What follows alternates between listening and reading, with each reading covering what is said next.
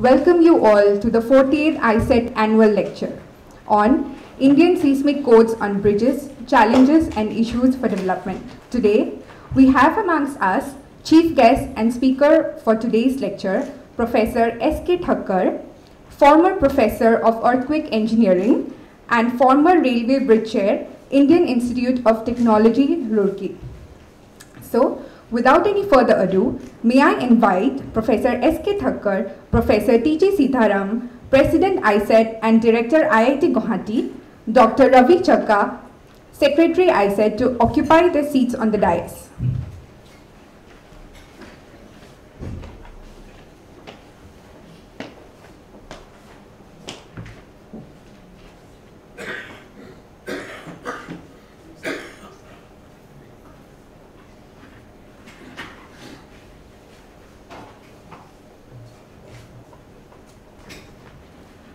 May I now request our Director, Professor T.J. Sitharam, to felicitate our chief guest with a bouquet and a gamusa.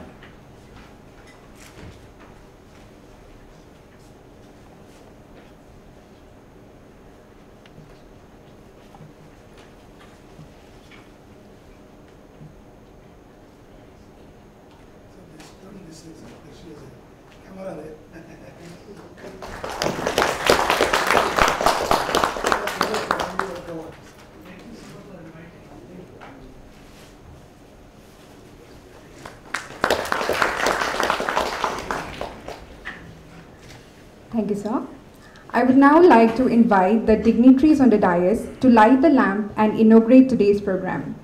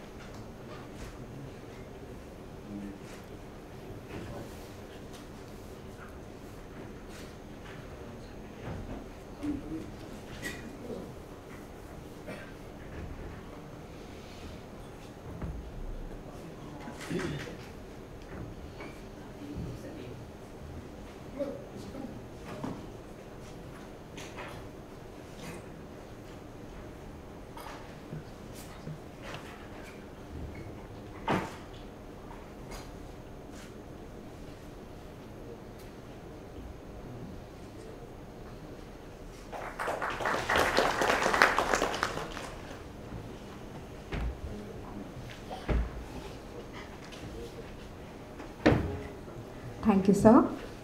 May I invite Professor T.J. Sitharam, President ISET and Director, sir, to deliver the welcome address.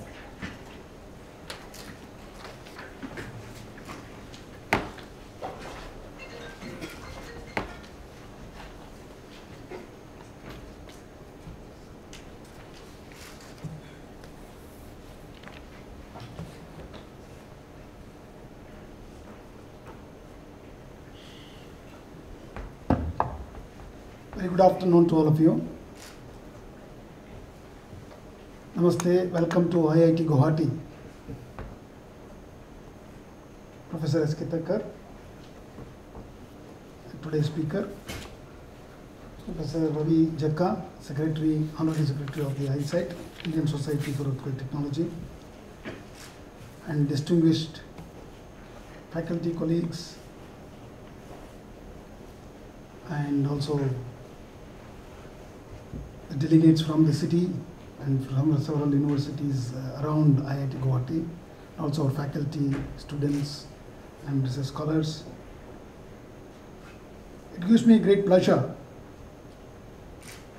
to be in front of you today as the President of Indian Society for Earthquake Technology.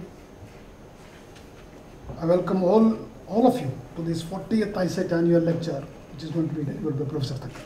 And Professor Thakkar is supposed to go to America in the next month. So he made his time to come here be with us today and deliver his lecture. I especially welcome Professor Thakkar, former Professor, Department of Earthquake Engineering, and also the former Railway Bridge Chair for Indian Institute of Technology, Roorkee. And he is a very distinguished academician as well as a researcher in the area of earthquake engineering, who has really very kindly agreed to deliver this 40th ISET annual lecture. So we thank you, sir, from all of us. It also gives me great pleasure to welcome all the Indian Society for Earthquake Technology Executive Committee members. At least there are 5 of them here. And fellows and members of the Indian Society for Earthquake Technology. We also came to know there are more than 40 members from the Northeast in our list in the Indian Society for Earthquake. Some of them are not very active, but they are the people who are the members of the ISET in the list of ISET membership. As you all know, the Indian Society for Earthquake Technology holds an annual lecture along with the annual general body meeting every year, which is delivered by an eminent engineer or scientist in the field of earthquake technologies. This lecture will be printed in one of the forthcoming issues of the Journal of Earthquake Technology, which has been published by the Indian Society for Earthquake Technology. Previous one was delivered by none other than Professor Ross Bolongar, student of Professor Idris from UC Davis, America, and I happened to be present in IIT Roorkee to hear his talk on liquefaction related aspects, and which was very, very well received. And today I would like to take some few minutes to speak briefly about the objectives and major activities of the society, that is Indian Society for Earthquake Technology. Indian Society for Earthquake Technology was founded by late Professor Jai Krishna in 1962. So you can see the history, of this great institution, who was its founder president, and later ISET honorary fellow. He became ISET honorary fellow also. Professor Jai Krishna was elected as the legend of earthquake engineering in the meeting of IAEE, that is the International Association of Earthquake Engineering, during the 14th World Conference on Earthquake Engineering at Beijing in China. And later on, he went on to organize in 1977 the World Congress on Earthquake Engineering in India, in Delhi. I still saw, again thanks to Ravi, to share the pictures of Honorable Prime Minister that time, Srimati Indira Gandhi, actually meeting every delegate who attended the conference. Shook hands with every delegate who attended the conference. So that was a great moment for Indian Earthquake Society, because the Prime Minister of such a large democratic country attending such an event and also sharing her experiences. So the objectives of this society are to promote research and development work in the field of earthquake technology, to provide necessary forum for scientists and engineers of related specialization to come together and exchange ideas on the important issues of earthquake technology, and also to disseminate knowledge in the field dealing with scientific and engineering aspects, and also to honor pioneering and meritorious contributions of the scientists and researchers in this area of earthquake technology. It also represents India, this ISET, Indian Society for Earthquake Technology, represents India on the International Association of Earthquake Engineering, IIEE, of which the society is a founder member. So President and Vice President of ISET represent as National Delegate and Deputy National Delegate respectively in the IAEE Assembly. The Executive Committee of ISET also acts as the Indian National Committee on Earthquake Engineering, and President ISET is also ex officio member of the relevant committees of the Bureau of Indian Standards, responsible for formulating various codes of practice of earthquake engineering. Society publishes quarterly research journal, namely ISET Journal of Earthquake Technology, and also a newsletter. Society also brings out special volumes from time to time, such as Advances in Indian Earthquake Engineering and Seismology, contribution in honor of Jai Krishna, which is actually a Springer publication, which has been published by Springer. So society has printed the 500 copies of this book, Guidelines for Earthquake Resistant Non-Engineered Construction, authored by Professor Arya. In order to give recognition to a good research paper published in the ISET journal and other publications of the society for honoring significant contribution in the field of earthquake technology globally and innovative PhD work, several awards are available under ISET, instituted by its fellows and members. Society organizes symposia, workshop, and short-term courses related to earthquake technology from time to time. It has organized 16th 4-yearly symposia with Department of Earthquake Engineering at IIT Roorkee. About 28 symposia and workshops have been organized by the society so far, including the 6th World Conference on Earthquake Engineering in 1977 in Delhi. Another flagship program, ISET, is organizing International Conference on Recent Advances in Geotechnical Earthquake Engineering and Soil Dynamics. It's called as ICRAGI. This 5 ICRAGIs were held. Actually, the chairman of ICRAGI is none other than Professor Shamsher Prakash, who is a legend in soil dynamics and earthquake engineering and former director of CBRI. The 5 of these conferences were held in America, in University of Roorkee. The 6th one was in Delhi. 7th ICRAGI we will be organizing in Bangalore, Indian Institute of Science, I being the chairman of that conference, between 13th to 16th July 2020. That means we are only left with about 4 more months. So I welcome all of you to join in Bangalore in July for this great event. What is interesting about is we have received about 430 papers and more than 75 speakers are both from international as well as national speakers have been identified, which is a very large number. So there is a daunting task for Ravi to coordinate the technical program in 3 days. Okay, it's a huge task with the 4 parallel sessions which can happen. 7th ICRAGI is a continuation of these previous 6 such international conferences which were organized under the chairmanship of Professor Shamsher Prakash, as I told you earlier. Society is also preparing to bidding to host the 18th World Conference of Earthquake Engineering. All of you know that 17th World Congress will be in Hokkaido in Japan, okay, in the month of September, middle. And now India is interested to bid in 2024, the 18th World Congress. Again, we took some initiative from IIT Guwahati and returned to the Honorable Prime Minister to support us. So we have got a sort of a positive signal. The letter has been recommended and sent it to the Ministry of Earth Sciences. Ministry of Earth Sciences has actually called me, had a discussion. So now we have to formally bid to the society of IAEE, and hopefully, because only one issue is, it's going to be in Asia again, if it has been offered to us. Okay, it is right now in Japan, so it will be, generally these international earthquake engineering conferences are, they change the continent every time they hold, they're holding once every 4 years.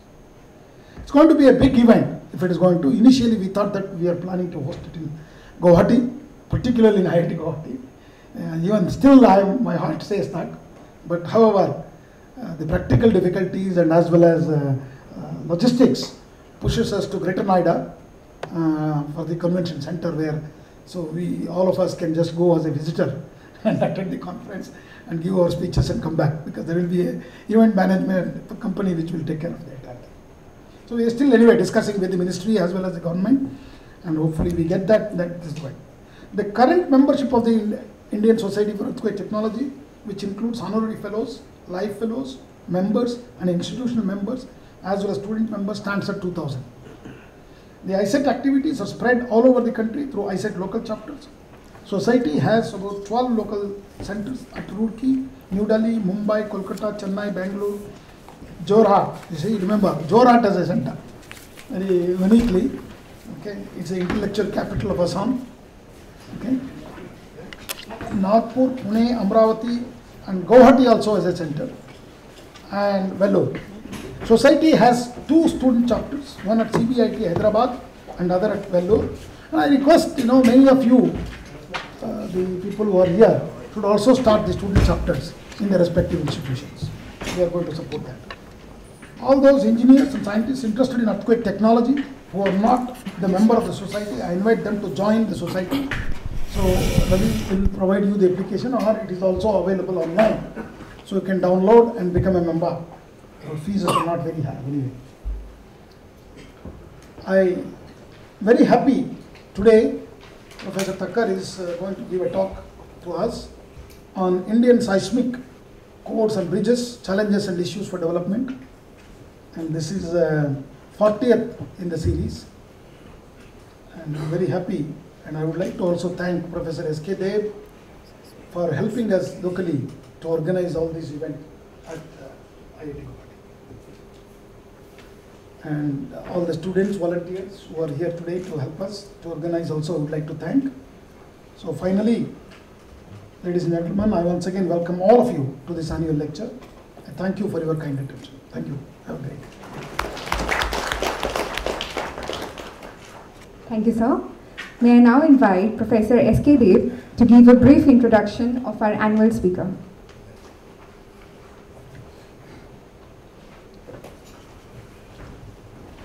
Good afternoon to you all. At the outset, I would like to welcome all participants from different organizations in the city of Guwahati and my colleagues, students. My association with Professor Thakkar goes back to 1988.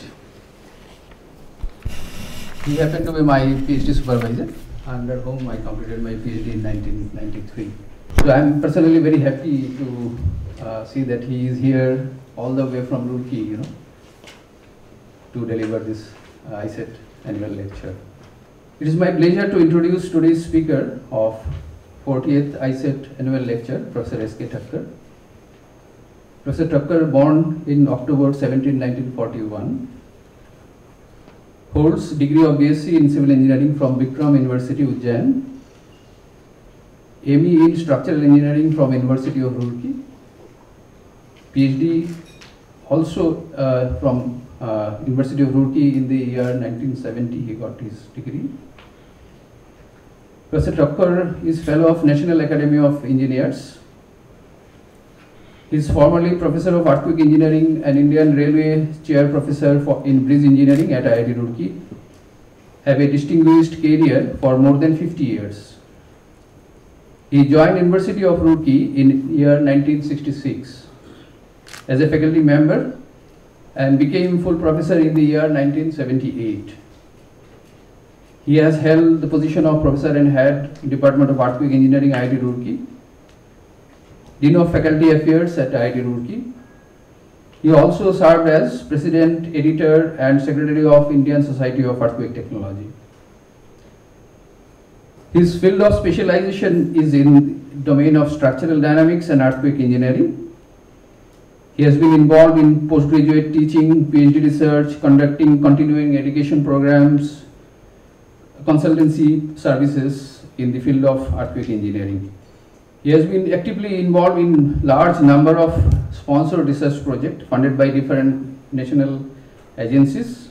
Many, important consultancy projects he involved in the field of bridge design, including many bridges in our northeastern region, Kaligabumra Bridge. I understand he was main consultant. He also handled many projects related to gravity dam, nuclear reactor structure, multi-story building projects, strengthening and retrofitting of structures, writing of seismic codes by BIS and IRC, Indian Road Congress. He is author of large number of research papers in journals, both international, national and international conferences and national conference. He is currently a member of BIS Committee CED 39 IRC B2 of Indian Road Congress. With these few words, I invite Professor Thakkar to deliver 40th ISET annual lecture on Indian seismic design codes on bridges, challenges and issues for development.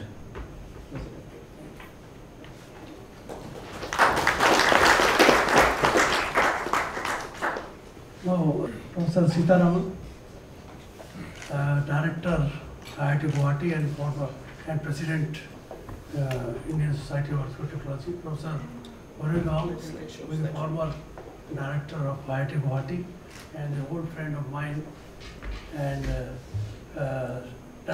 Professor Dev, who has been my student and been so affectionate with me, and distinguished members of the Executive Committee of ISET, and my young friends and very senior colleagues sitting here. Now it's a great pleasure for me to give this lecture, and I am really most thankful to ISET Executive who invited me to deliver this 48th lecture. Now I have been associated with this subject of seismic codes on bridges for a long time, so I thought that I would share some of my views on this subject. Now,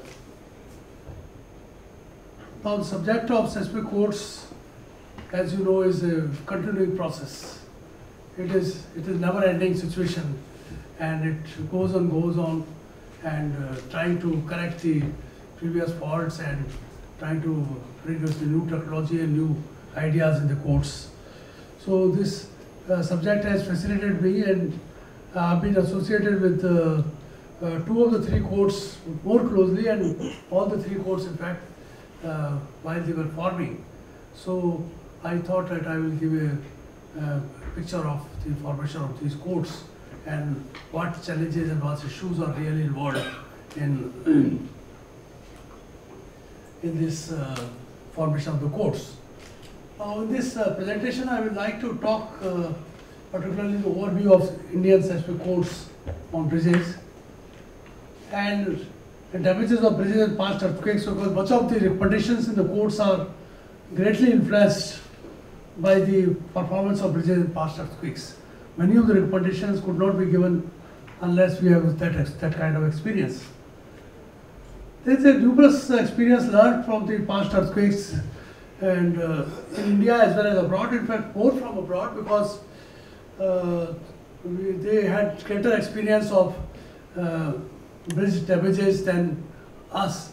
Not that we did not have the earthquakes, but we had earthquakes, but we did not have that kind of developments which has already occurred in United States and Japan and other countries where bridges have been more damaged, and has given a lot of experience which have helped in updating the codes. We also had experience of bridge damages which in India, and I have particularly taken some examples of damages that occurred in India. But our experience is very limited because we had very few bridges in zones, seismic zones, which have been subjected to really bigger earthquakes. Then there are certain highlights which I will try to figure out, and more details are available really in the codes, so one has to refer the codes. I may not be able to tell you everything about the codes, but that's not possible in such a short time. Then what are my critical views on the codes, and what are the challenges that are experienced, and what are the issues for development that has still to be continued, because we are, as I told you, we are never complete on the code aspects. We always, something is left when something is written out. Bridges are very unique structures, and majority of research in earthquake engineering is actually based upon with the building as a structure in mind. Because of buildings, majority of the research has been done, and not so much on with the bridge as a structure in mind. While bridge is also equally important, and many more structures led to much greater advancement in earthquake engineering, like in nuclear power plants.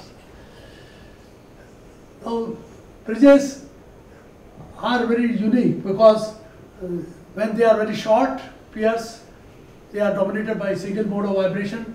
When there are tall piers, they are dominated by multiple modes of vibration. Their behavior in non-slowed transfer direction is different, and because their structural systems are different.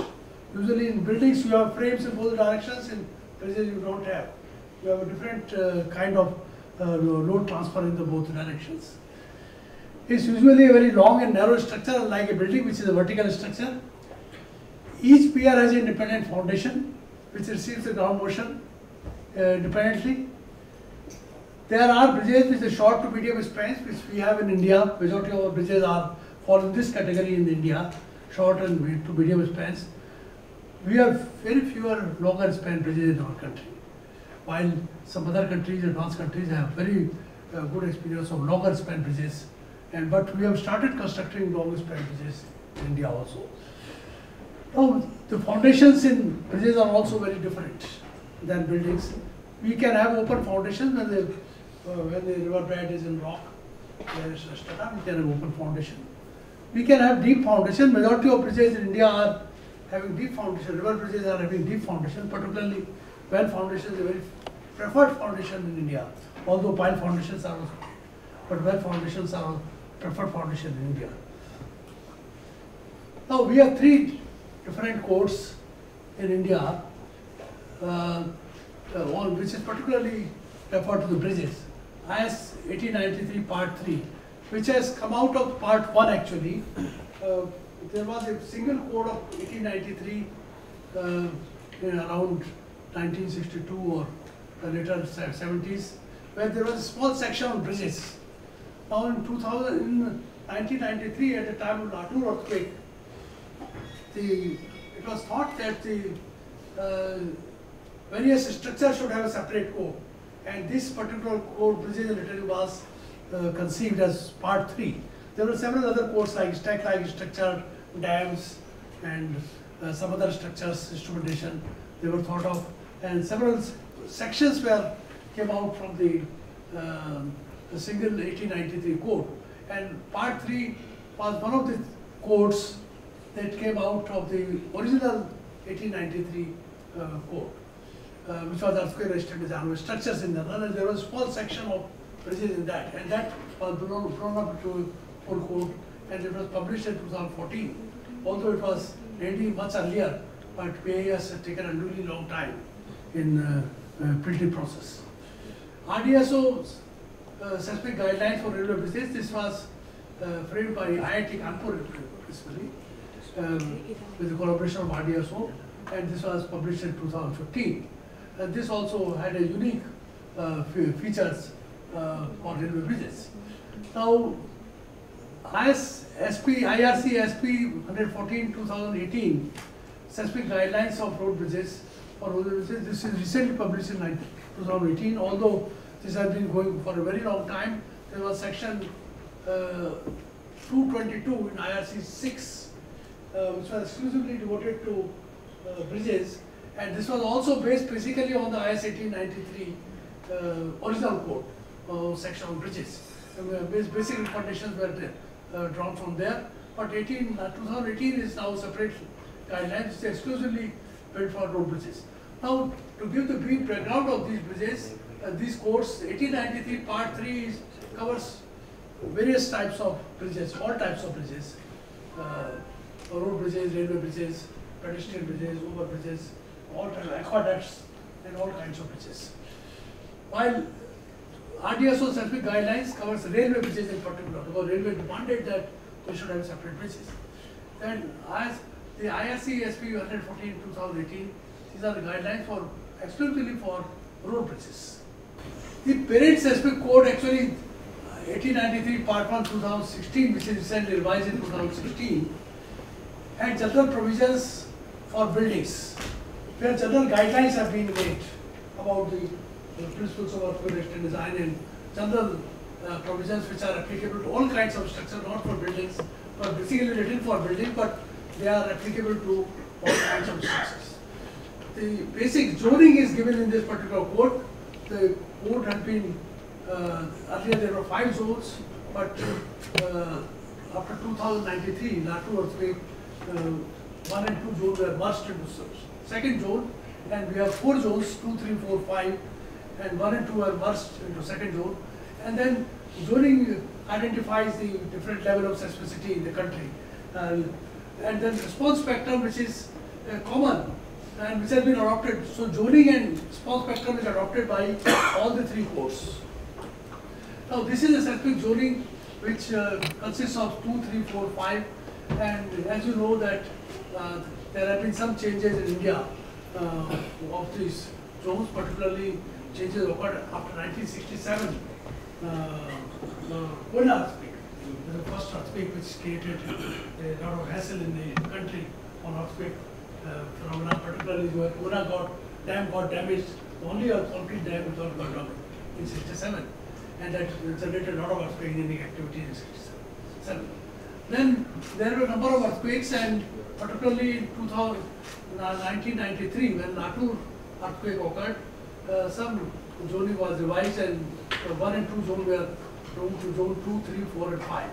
And there were various zone factors that were assigned to these zones, from 0.1 for zone 2 and 0.36 for zone 5.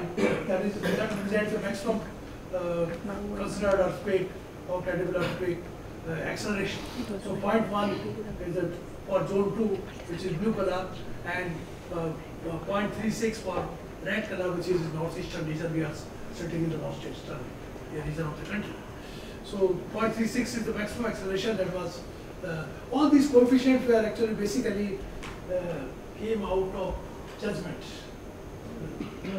Not very much. Of course, seismotectonics has been considered, but majority of these figures, Professor Jaykrishna, Professor Chandrasekharan, Professor Arya, they were the people who were, and earlier the coefficient were 0.01 to 0.08, but subsequently 1993, zone 2 was assigned as 0.1, 10% of gravity. But we are not designing for these jets, we are designing for jet by 2 basically. So by dividing by a factor of 2, the design basis earthquake. Now this is a cold response factor. This actually is a period versus spectral acceleration. This has been adopted by all the courts, all the BIS courts and all other courts also. They have accepted this figure. And this 1 at 0 period value 1. This is to multiply by jet factor, which is 0.1 to 0.36. But we are designing for jet by 2. That is the situation at present. And these spectra are given for 3 types of rock, ground level, formation founding levels. Type 1, that is the rock. Type 2, that is medium soil. Type 3, that is soft soil. Now, code process, as I told you, is a continuous process.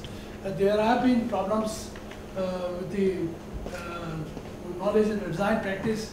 There are always gaps between the state of art and existing design practice. The state of art is, is much advanced. We have moved to the performance-based design, but we are still following a force-based design in our courts. And so there is always a gap between the design practice and the state of art practice, which is available in the literature. Now this is because of the there are difficulties in implementing the new ideas and new procedures and new methods in the courts, and research and development, design development have caused faster movements than the courts have been revised so frequently in our country. Now design philosophy is sometimes reviewed, and this is also to be updated from sometimes, although philosophy doesn't change that frequently, because we have been using 2 categories of earthquake, design earthquakes and 1 maximum earthquakes, which have different performance design criteria. Now, there have been deficiencies in the design methods noticed, which I will figure out later, and that is the reason why we have to update our present design methods into a more available better design methods, which have better ways of achieving the performance of criteria based design criteria. Now, there have been experience gained from the recent earthquakes. This has also been responsible for update of codes, because there are experiences which are available only from the observations from performance of earthquakes, and that has caused some modifications and updates in the course. Now, there have been feedback from professionals because of their experience in design and design practice. So this has also caused the update of course. Now, earthquake effects are many, as you know, but majority of the codes are written for inertia effects.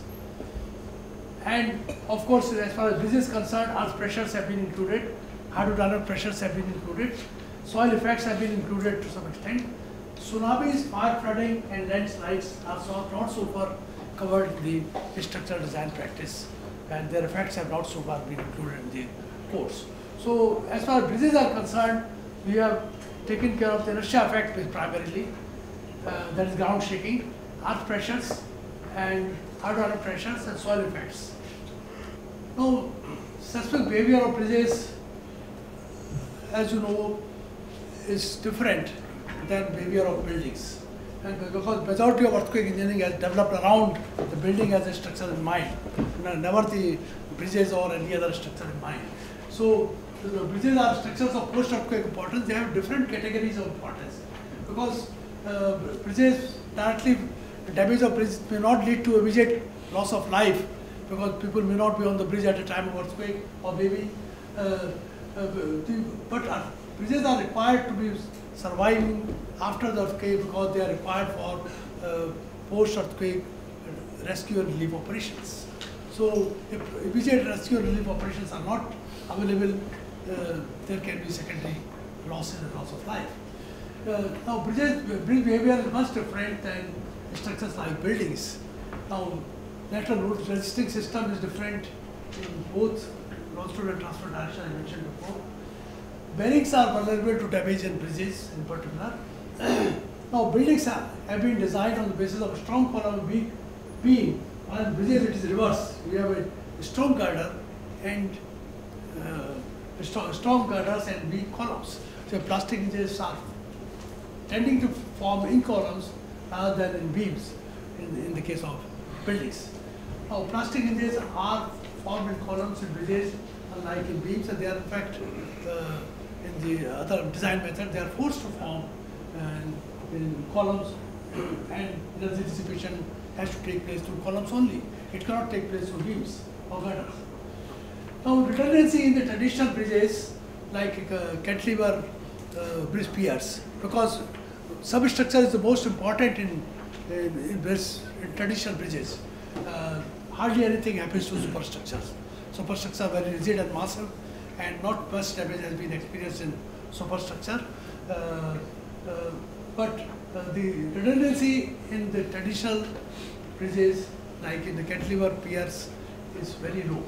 And because of the low redundancy, the possibility of collapse in bridges is much more than possibility of immediate collapse in buildings, because redundancy in buildings is much higher. Soil effects are more significant than in buildings, and seismic problems on bridges are now very well understood. Although solutions may not have been found for all sorts of problems. Now, in the later codes like RDSO codes and SP 114, greater emphasis has been given to the conceptual design, because we should take the best advantage of what is the experience of the past and should not commit the same mistakes again and again. And so what is the implications of seismic action? This we should understand in the conceptual design process, at the level of conceptual design. So it can affect site selection like soil stability, because it is very important in foundations for bridges, seismicity and hydraulics. These are three very important areas which can decide on site selection. Now choice of bridge type, this is again reflected and at conceptual design level you can decide which structural form is the better one if you have a choice. Normally you don't have a choice in bridge structural forms, but if you have a choice then you can certainly decide the structural form, which structural form can perform better, and what should be the lateral load resisting system, what should be the shape of piers, and what are the innovations possible in your design. And foundation bearings and expansion joints are two foundations, bearings and expansion joints are very critical for bridges. A lot of damages occur in bearings, so not so much damages occur in foundations usually, but bearings and expansion joints are very vulnerable. Now, then you have to see it was at conceptual design level whether you are going to follow a traditional design like a strength and ductility design, or you are going to follow structural control techniques like passive isolation or passive energy devices. What is the performance desired that you should have the idea of at the level of conceptual design, and what are the seismic methods available? Linear and non-linear both methods are available. They have a different roles. What linear methods can give you and what non-linear methods can give you. This is to be understood very clearly for a designer. And what are the design methods? Two methods of design are available for force-based design and performance-based design. Force-based design is based upon the force is the basic parameter, while displacement-based design or performance-based design is based upon the displacement as the basic parameter. But so far in our country we are following force-based design. We have yet to move on to performance-based design. Now, main seismic problems in bridges are out of phase motion between piers. Now, piers, though maybe not very wide apart, say 120 meters is a very common span in a bridge, they can also have a out of phase motion. Now, not because the distance is very large and waves travel time is more, But because the bridges are so constructed, their soil properties, they can greatly influence the ground motions coming onto the piers. And because of, it is not difficult to assume that two piers, adjoining piers in the case of bridge, may have a different soil properties. And the ground motions reaching to the top of the pier could be quite different. And their dynamic characteristics of two adjoining piers not so far distant may be quite different. And as a result, there can be out of phase motion. So out of phase motion can even appear, can occur even in short span bridges, or to say of long span bridges. Last one, different ground motion supports and long span bridges can occur when the spans are pretty apart, like in cable state bridges or suspension bridges and other types of bridges. The failure of bearings and expansion joints is very well known that these are very vulnerable areas in the case of bridges. You know, people have started thinking of integral bridges without bearings. Many bridges have been constructed without bearings, particularly to avoid bearings, because the damage occurs in bearings. Damage occurs in expansion joints. So number of expansion joints are reduced in number, their spacing is increased, and bearings are, so far there is no perfect solution for bearings. You cannot say that this type of bearing is better or that type of bearing is better. All kinds of bearings have been subjected to earthquakes and they have been damaged. Even elastomeric bearings, rocker roller bearings, all kinds of bearings have suffered. There is no perfect bearing so far one can say has been arrived at. Now, inadequate seating widths, this has been one of the problems which has been found. This is caused falling of the spans, which is very dangerous type of failure. You cannot expect, and nobody can accept falling of the spans of a bridge in an earthquake, which has happened actually because of various reasons, out of phase motion or even because of some liquefaction problem have caused falling of spans. Now, non-ductile behavior of some structures is one problem which occurs because of the lack of ductility in the substructures. Failure of foundation due to soil liquefaction has been seen in many bridges, particularly not so much in India, but in abroad, in Japan, this has been seen in many bridges. There are examples available of failure of Shoma Bridge in Nagata earthquake, 1964, where the damage occurred due to soil liquefaction, and there are many more. A failure of abutments and approaches can occur, and this can cause serious problem to the bridge, and different ground motions in also long span bridges can of course occur. Now, earthquake resistant design of bridges, what does it mean? Earthquake resistant design of bridges really basically implies providing structure with adequate strength, stiffness, and ductility to withstand earthquake forces. Now, this is all looks very good in theory and words, but it's very difficult to actually implement in practice. But this is what is required. It should have adequate strength so that it can resist the effect of the earthquake. It should have adequate stiffness because the displacement should have been controlled. Because in bridges sometimes displacements are very critical. Displacement become large and superstructure span can be dislodged or bearings can be dislocated or can be damaged. And ductility is of course very important because it gives energy dissipation and effectively reduce the extent of forces on the structure. And the structure can survive primarily many times because of ductility provisions. Selection of appropriate structural configuration is and providing detailing of structural members and connection to achieve ductile behavior. Structural analysis and structural design are two very important design processes. This sometimes have to be very carefully used and in the analysis and design. And these are to be updated from time to time if required in the code formation process. Now, emphasis of earlier design method was on the prevention of collapse, not so much on control of damage, but now with the coming up to performance-based design, we are more focusing on the control of damage because we don't want a lot of damage to occur after earthquakes and requiring tremendous amount of repairs after the earthquakes. So we should have some control right at the design level by controlling certain parameters so that damage is minimized. Now, there are two significant developments in design which I would like to point out, which have been, both have been considered in India. They are available in not only Indian courts, in all world courts, these concepts have been used. One is the elastic behavior and ductility in seismic design. This has been very effective way of controlling the designs in the earthquake resistant design features. Elastic behavior leads to energy dissipation, ductility also causes energy dissipation, and effectively brings down the force level of the structures. Now, capacity design concept is extremely useful and as much effective in buildings as in bridges also. You can visualize the failure mechanism and you can design the plastic hinges at the controlled locations where you should pre-decide the location of plastic hinges from the plastic mechanism that you can conceive. And you can achieve the ductile behavior, you can avoid brittle load failure, you can prevent collapse. So primarily the function of the capacity design is to prevent the collapse of structure. And these concepts have been very well now brought in the SP 114 2018, brought by the railway bridges, and also it is listed in the, it is mentioned in the other codes, other bridge codes.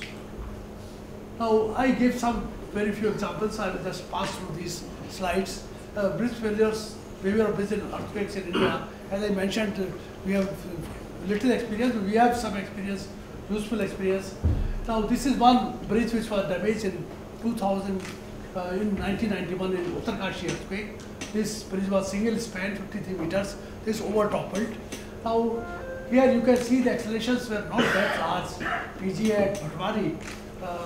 Actually the bridge site was located at 14 kilometers from Bhatwari, and the accelerations 0.253, 0.246, 0.294, they do not seem to be very large to cause the bridge to be damaged. But this bridge appeared to be very close to the epicenter, or very close to the place where the accelerations were very large. And this caused the jumping of the bridge, actually superstructure, and twisted and fell. So there was a complete collapse. Some such failures have occurred in the past in India also. Now this Bhuj earthquake 2001, which is often referred, actually the buildings were damaged more than bridges in Bhuj earthquake. The damage to the bearings approaches occurred at pounding of superstructure. The Suratbari bridge, which was not very far away from the epicenter, this was damaged, and this caused temporary disruption of the bridge. And this was primarily damage due to metallic bearings and transfer displacement of superstructure. Now this was damaged railway bridge near Bachau, which was very close to epicenter, 4-meter high RC piers, minor damage only. This was a multi-span RC beam road bridge on low height piers near Bachau, bridge under construction, cracking of piers, separation from bearing block. And this was the Rutumata bridge. You know, the framing normally not used so much in bridges, but is very effective because framing leads to proper transfer of forces. So damage did occur in this bridge also, there was cracking and all that, but the bridge was intact, nothing fell down. Rutumata bridge, there was cracking on the road and settlement of Roach Road. This is a Nehru Setu in Ahmedabad, which was 300 kilometers away from the epicentral region and suffered also little damage. Now this is a summary of damage of bridges in India. Now we have a history of damages in India. Bihar Nepal earthquake 1934, there was a partial to complete collapse of some bridges and settlement of piers, guide bank damage, and 10,000 lives lost. You have Koina earthquake, there was a Masonry Arch bridge which collapsed. There was damage to the Koina Dam spillway bridge, 1967 earthquake, which led to damage. And Broch earthquake, 1970. This is very close to the Broch railway station. And this particular bridge I had also visited immediately after the earthquake. And this had holding down board sheared the fixed bearings. Fixed bearings, the board were sheared off. This Uttarkashi earthquake, that bridge I mentioned, in Tilari earthquake, that is Latur earthquake 93, the damage was, to the bridges was minimum, most damages occurred to the buildings, bearing failure movement of piers and RC accorded bridge. The Jabalpur earthquake, there was damage in bearings of railway bridges, no damage to any highway bridge in Chamoli bridge. In Kutch earthquake, damage to rocker roller bearings, elastomeric bearings, retainers, pounding action, cracking of piers, damage to expansion joints, approach road, no loss of spine type of failures. No major damage occurred in was earthquake to the bridges. Now, lesson learned from the past, do not repeat the mistakes committed in the past. Now, what are the mistakes committed? Mistakes usually are committed in not providing adequate ductility provisions in the substructures where they are required. And Japanese have learned a lot in this correction. They had very tall piers, and their reinforcement used to be cut off at locations which were not desired. And they had to update the codes after 1989 and something. And they updated the codes where the reinforcement detailing was improved on the basis of the experience of past earthquakes. So superstructure shifting and dislodging of spans, this is very often occurred in India also, number of times, but this problem can be handled much easily by providing adequate measures in the form of clamps or some holding down devices which can prevent the jumping of the girders. This can be handled difficultly. Bearing failures have occurred. Substructure, lack of fracture strength, ductility, shear strength, insufficient transfer reinforcement, ductile detailing. This has been the cause of failure of substructures. The abutment, there have been a lot of failures due to tilting, rotating, sliding forward, collapse, abutment slumping. Spill through abutments are the only abutments which have behaved better. There is embedded abutments, as they are called in the earthquakes. Now, soil effects, there have been effects of soil in the form of soil liquefaction, liquefaction of soil, unequal surface, loss of span type of failures. This has not happened in India so much, but there are empty number of examples outside the country, particularly in Japan, where these kinds of failures have occurred. Inadequacy of foundation, bridge approaches, if the settlement of soil occurs and there is separation of earthfill from abutment, very dangerous type of failures can occur. Now, some highlights of part 3, 2014. As I mentioned, that this this code is applicable to all types of bridges, and also for checking, can be used for checking for retrofitting. But there are many updates required now. Even after 6 years, we are finding that this is already become deficient, and immediate some updates are required. So it is applicable to highway bridge, railway bridge, flyovers, pedestrian, submersible, aqueducts, earthquake effects on abutments. Now, this first time in this code, the earthquake effects on abutments of frictional soils and cohesive soils have been included. Now, so far we have been considering only frictional soils, 5 soils, but in this C5 soils have been covered to include the earth pressure effects. Now, so far we are checking the design only DBE in India. We are not doing anything with the MCE. Now, people may ask that what do we do for MCE? We are not doing anything so far in MCE. Not even in buildings also, I think not much is done. In bridges, nothing is done for the MCE. Now, there are various seismic methods of analysis available: seismic coefficient, response spectrum, time history, pushover analysis. Each method has a capacity to provide you a different level of information. Now, this has to be very clearly understood by the entire. I would have explained in more detail, but because of lack of time, I am not doing so. But they are all useful methods to give you certain kind of behavior in bridges and in buildings. But you have to understand what pushover analysis can give you, what time history analysis can give you, what response spectrum method can give you, what seismic coefficient method. Response spectrum method is the most acceptable method currently used for buildings as well as bridges. Now, checking design is done by force-based design method, which has serious issues and problems. But so far we are following world over. This is the method which is followed for bridges and buildings both. Bridges may undergo minor damage. This is the design philosophy. Under MCE, considerable damage occur, but collapse is not required. But this part is not checked. Nobody checks this for MCE. Capacity design concept is very useful concept. As some people have started applying this. This can be helpful in locating forcing the plastic injet to occur at predetermined locations, and can help you in preventing the collapse of the structure. This is a sure method of preventing the collapse of the structure. Now, 2 levels of this is a design philosophy generally accepted design philosophy. How much it is followed, I am not sure. Test 2 levels of DBE and MCE. Under DBE, minor structural damage. Structure will remain functional after minor repairs. under MCE, considerable damage will occur, but structural collapse is avoided. This is what is required. Now, RDSO guidelines. Now, greater emphasis have been given in these later courses on the conceptual design, because you should take a lot of advantage of past experience, which has not been done so far, in terms of simplicity, in terms of planning, and in terms of selection of configuration, selection of site.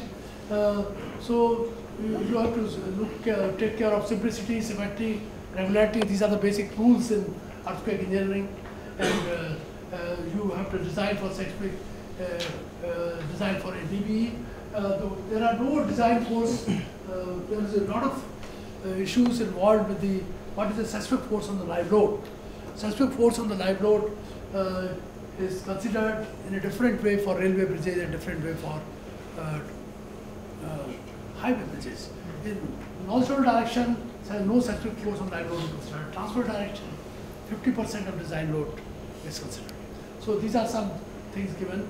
The R factors for different types of structures, correction bearings are given. Seismic design based on LPD, post-based design, emphasis on ductile provision through ductile detailing. Seismic design through seismic base isolation is included in the RDSO guidelines. Now, this again has features which includes this conceptual design in a much better way than any other code. And principle of strong girder and weak column is used, and shear failure should be avoided in bridges. Then there is one concept which has been brought in this particular code in particular, that is design basis earthquake. You design for bridges whose life is up to 100 years. For bridges whose life is more than 100 years, like special bridges or cable state bridges, suspension bridges, or bridges which are special, fall in special category, they should be checked also for MCE. This particular code has mentioned. Now, use FBD for design using R factors, use capacity design concepts. This I think I have covered. Seismic design methods, hydrodynamic pressures. Okay. Now, comparative features, different codes are having different applicability, and there are different range of applications and scope of application. Therefore, need for different codes is justified. Different codes is justified. People often ask why different codes, or why not only one code. One code is not sufficient because different codes may have a different range of applications, different scope, and different sometimes design criteria, performance criteria can be different. And but same design force is there in all the codes. The important factors could be different. R factors should be same for similar type of structural systems, but sometimes it so happens that R factors you will find different in 1893 part 3, different for same system, different in RDSO, different in, this has happened because different committees make the codes, and sometimes the efforts are made to bring down at a closer and to remove the gap, but this does not happen so that easily.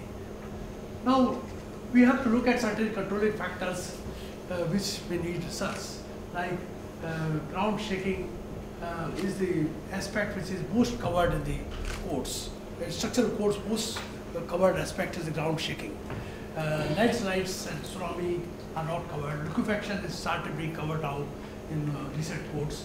Near field effects, which are totally different than, we are so far designing our structure for far field earthquakes. We are not designing any structures for near field so far. Then near field effects have to be covered in some form in India. They have started, the courts have not looked at this aspect so much. Now, response spectrum, zero period acceleration, peak ground effect acceleration, these are some controlling parameters effective. Now, these factors, as I told you, 0.10 to 0.36 were assigned by learned peoples. Now, they need to be reviewed. Now, this time, 40, 50 years have passed, they need to be reviewed in near future or later future, whatever. But they have to be based upon more authentic data which has been available since then, and more experience which has been gained in these years. Now, DBE and MC, these are two levels of earthquakes. All of the structures are designed, but recently in 2016 code, 2016 update, they have removed name of MC and DBE both. They have only one earthquake which is design earthquake. And this is also something which has to be seen in totality rather than in isolation. Now, for spatial structures, particularly structures, bridges fall in that category. We have to sometimes have a site-specific spectrum.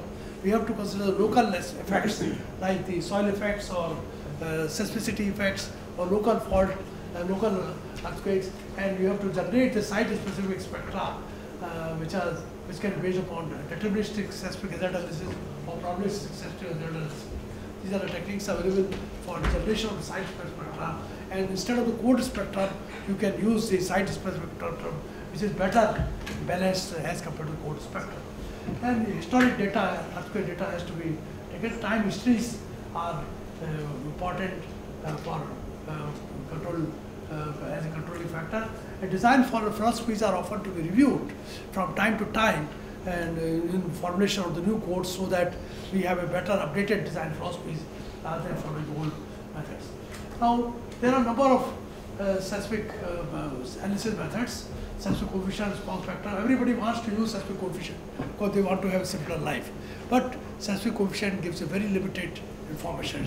It's good for static type of analysis, where static analysis is inadequate. That is the only method available.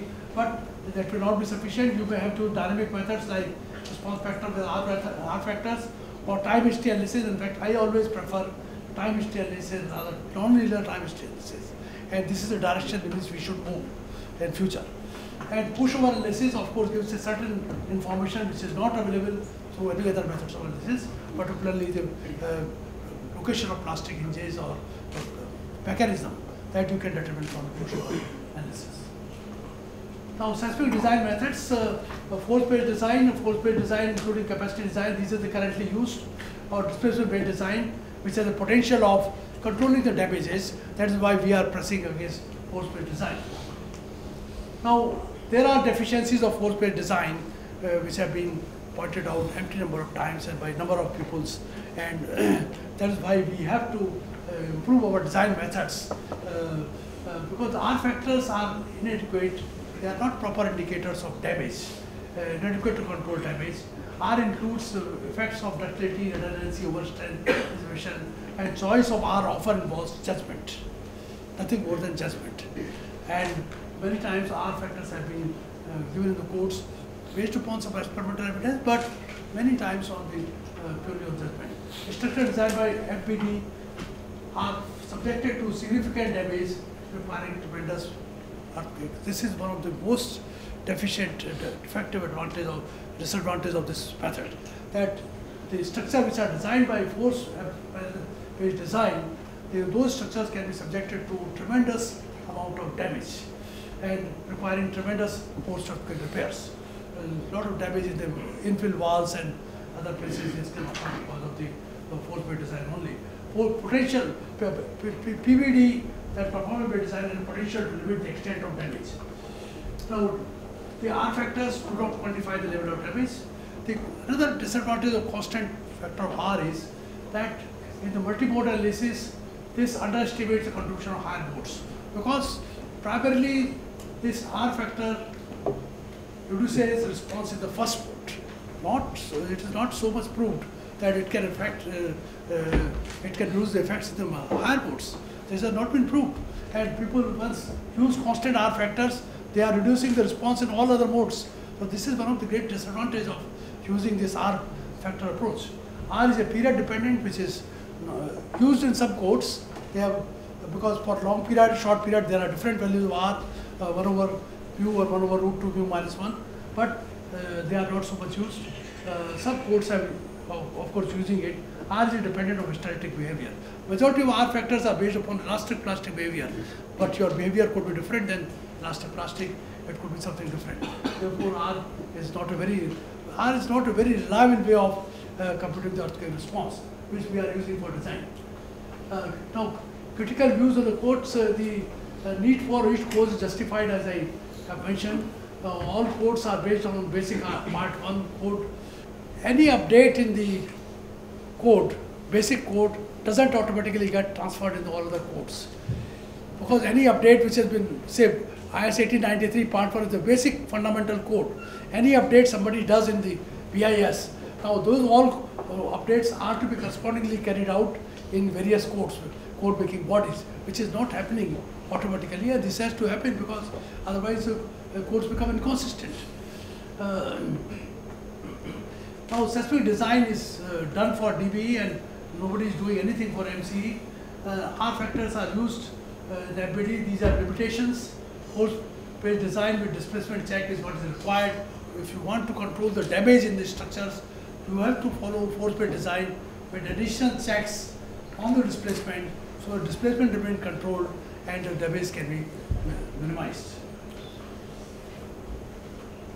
Now there is a need for upgrade of seismic design methods such as PBD, which has a potential of, so far PBD we have not accepted in our country, but it has to come someday. It has to find a place to control the damage. And non-linear time history method, I consider it a very rational and approach, and currently used methods of seismic analysis. It does not require any use of R. R is not required at all.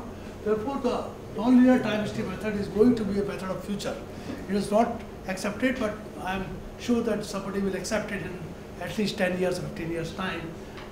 Because nothing is done by hand these days, everything is done by computer. So what is the difficulty in carrying out non-linear time history? This I do not understand. So non-linear time history can be done. There are some issues involved in the selection of histories and all that, but non-linear time history is, I think, the method of future. Now MCE can be, bridges can be designed for MCE using non-linear time history. So far, non-linear time history is not used at all. Issues of seismic assessment of existing bridges, this has not been addressed so far. Seismic base isolation has been included in some codes, and there are alternate methods of seismic protection, and they can be used for certain situations. Structural health monitoring, which is designed for a very special category of bridges. They have been used for in other countries for very advanced type of structures, very long span structures, and they are very effective in, and they can be helpful in updating the codal procedures and codal methods. And in fact, the methods of analysis can be updated. Now, seismic design for near gill motion, this has not been addressed. So, issues for developments, upgrade of seismic design methods for multiple hazards, like for performance design, something which is required in the near future, in near 5-10 years. People have to accept this. Revise conceptual difference between different codes. There should not be any conceptual difference between the different codes or practice which are written. There will be some method of coordination. Upgrade of seismic methods of analysis, non-linear time history method and pushover analysis have a lot of potential in upgrading the analysis procedures, and they can be applied for MCE type of earthquake. Seismic, now there are two issues which are not addressed so far. One is the how to assess the existing bridges which are likely to be damaged earthquake, which have been not designed adequately for earthquakes. This has not been assessed. There should be seismic assessment of existing and earthquake damage bridges should be included in the codes. This is not done so far. Now, seismic retrofitting, soil effects to be rationally considered, the effect, structural health monitoring, these are some issues for developments. Now, the challenges are that you have to minimize the gap between state of art and design practice and codes. Conduct research. There is a lot of research required to bring the latest available knowledge in seismic codes. Knowledge is available, but how to bring it in codes, that itself will require a lot of studies, examples. You have to see what is the application of using a new technology or new design methods. Research, there is to be a lot of research in this. And it includes issues like field effects, retrofitting, structural control, passive and active, and structural health monitoring. These are the issues, these are the challenges that are to be included in the codes. Now, these are some modern methods of seismic analysis. These are some design methods. Force-based design method, performance-based design, capacity spectrum method have been used in assessment of structures, which has to come up in the codes also in some form. Then structural response control techniques, many of them can be very useful in controlling the earthquake damages. Now, finally, in conclusions, I would say that update of analysis methods is the need of the time, non-linear time history method we have to gradually move, and advantage is that uncertainties of R factors will be overcome. if you follow non-linear time series, R factors, uncertainties will go. And update of design methods like performance-based design, benefit is better behavior, less damage, minimize post-earthquake repairs. A force-based displacement with displacement check is the minimum that should be done. And future of earthquake-resistant design lies in the non-linear time history, the method of analysis and performance-based design. Ultimate goal should be that there should be no damage in earthquakes, adopt post-region, recent and proven technology. We have to minimize the post-earthquake repairs in earthquakes. Thank you very much. Thank you for your time.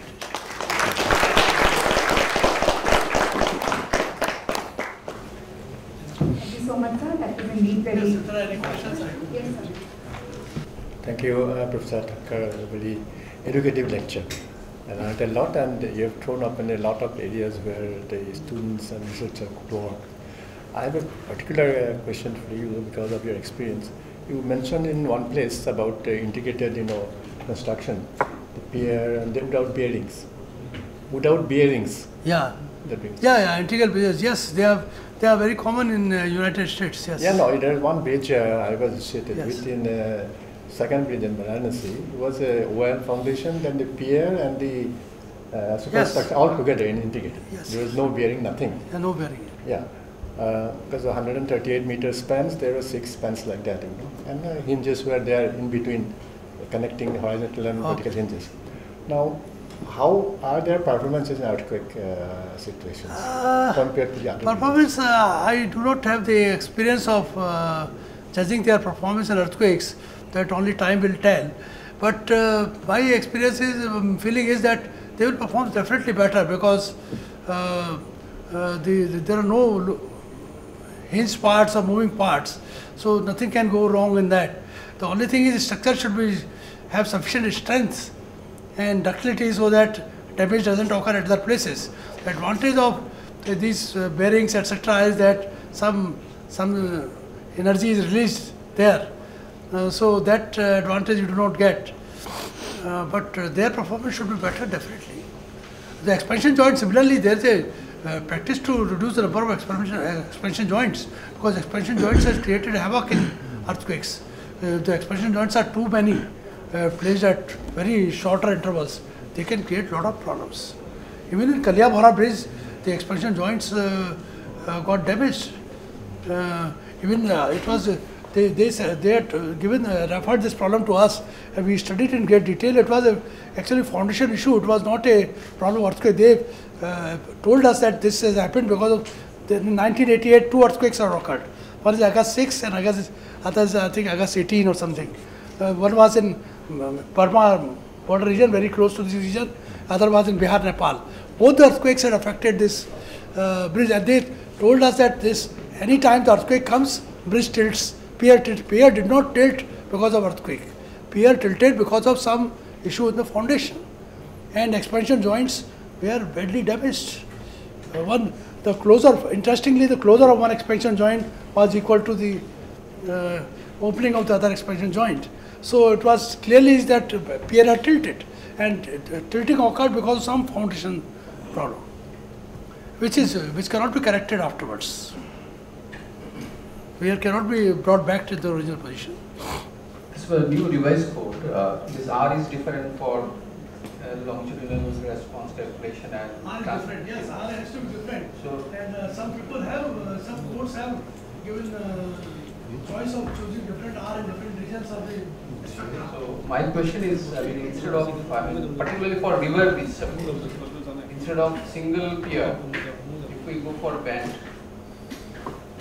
then in that case, redundancy will be more, plus we can, propose same R probably for both transverse direction. Yeah, I understand in flyover and all it is very difficult to go for band. But at least in river bridge, can we not, suggest some this thing? Even if courts are given different for what types of pier, they have given differently in longitudinal transverse direction. Code is also given that in longitudinal direction you have to recognize the advantages, definitely you can have another R, and in transverse direction if we go for bend, then it will be more or less similar to. Oh, bend is more or less similar. Yeah, so that is why, particularly, frame. Frame is a better understood structure. So, but in case of bridges, what happens is that the people have a tendency still to construct one type of piers. One type of piers are not very good from a point of view. Because in one direction, they will ductile, other direction, the wall is very long, and it causes a lot of very high transfer of forces. And there is no ductility, virtually no ductility available in the other. So that is what I am thinking. I mean, there can be some this thing. The R can be different. What I am telling R, let it be same, because it is very difficult because we are checking a lot of design. Most of them they ignore that R value 1 in transverse direction. The problem with R is that people have started using R for reducing the forces. Because R comes in a denominator. And more R, better it is. You know that R can be more. But R can be more only when it is ductile. When it is ductile, R can be more. And R cannot be, in my opinion, very large values of R are very dangerous to use. So the maximum values of R used for even frames are not more than 4 to 5. While we know that in some situations R can be 8, 10, but you cannot use very large values of R. What I am telling actually both direction, whatever we are providing, say 2.5 in longitudinal direction, same, 2.5, and that let us provide that also in transverse direction, and that we impose additional this thing, provided we go for frame. Yeah, yes. That is what I am telling. Frame, I have no objection. But if it is a wall, then there is a problem. Wall, in fact, code also does not allow very large values of R in transfer direction. Thank you so much. Okay. You want to ask some questions? Thank you, sir. It's very educational. Like, even though I'm not from a practice background, I could able to understand many things, like the difference between the normal structure and the grid structure. Yes. I just have one or two queries. You mentioned in your presentation that there are two philosophies. Philosophy of the code is to design for moderate earthquake and check for the maximum possible earthquake to ensure its safety.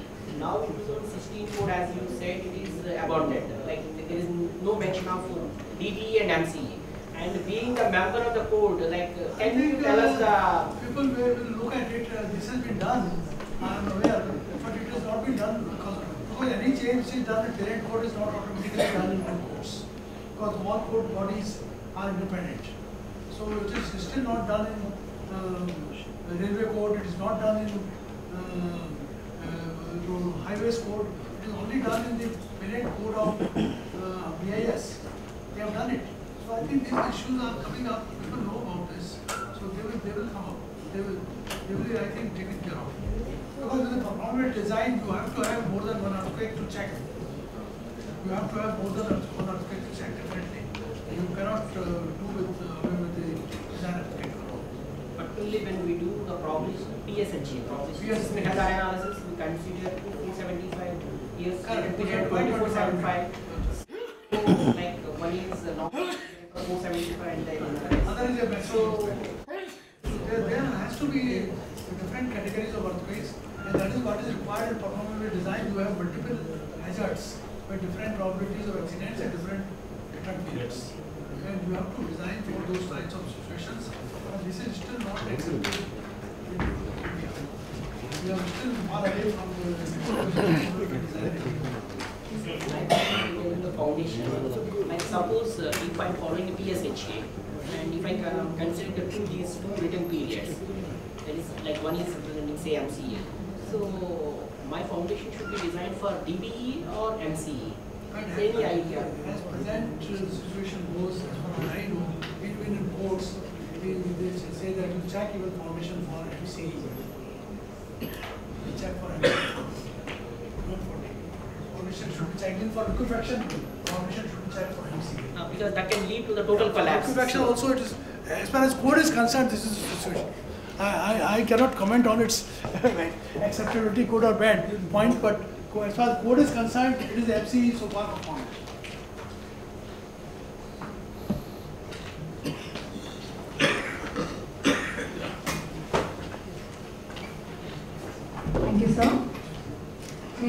request our Director Sir to present a memento to Professor S.K. Thakkar sir.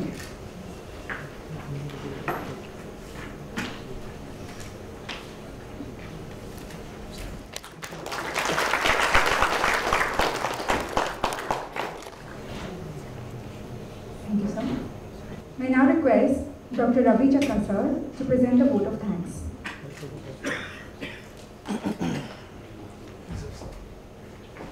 Thank you.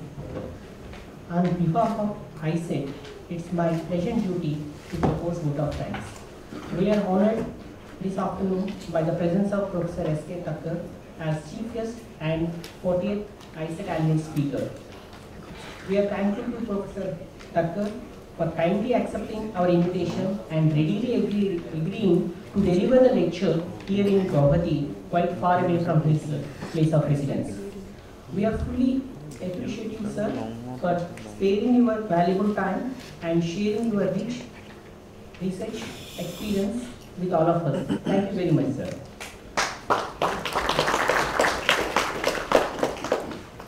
I personally thankful to Head Civil Engineering Department and other authorities of IIT Guwahati for extending all the support and facilities required for organizing this event.